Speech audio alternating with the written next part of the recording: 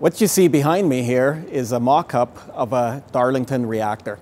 This mock-up is going to be used during the refurbishment to test tools, train workers, and rehearse all of the activities that are going to be executed inside a reactor vault on a reactor in the Darlington units when we refurbish those units.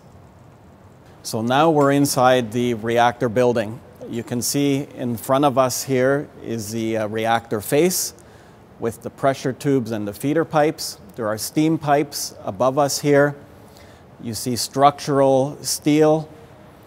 The walls behind us simulate the concrete walls inside the reactor vault, and everything is built to the exact specification of what you see inside the plant, including the lights above us here.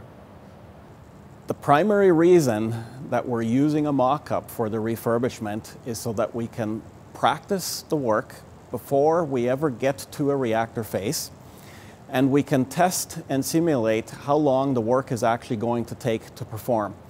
In the CANDU reactors, this is a calandria. The inside of the reactor is not something that you would ever be able to access. We won't actually go inside the calandria during the refurbishment, but we will look inside and inspect and make sure that everything is fit and all the components are fit for service. The key advantage for doing this is that will save us a significant amount of time, which then directly translates to significant savings. So this kind of a mock-up facility pays dividends in terms of returns in actually executing the job in the field.